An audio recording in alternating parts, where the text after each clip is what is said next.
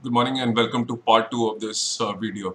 So we see that electron is being made to go from one equipotential surface to another. That is, it is, for example, look at the path 1 in which first it is taken from 80 to 40 and then back to 70 volts.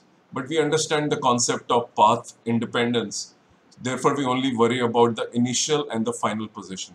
So you can see I have done 5 calculations for the electron because 5 paths are given, and in each of the case you can see the first case, for example, E into delta V, right? That's a formula for work done. Now you know the E, which is electron, the sign is negative.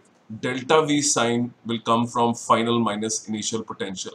So the first is positive, the second work done is positive, the third work done is positive, and the fourth work is negative, and the fifth work is also negative. So you can see the product of charge and the change in potential is deciding the work done, because charge is negative and the change in potential is negative.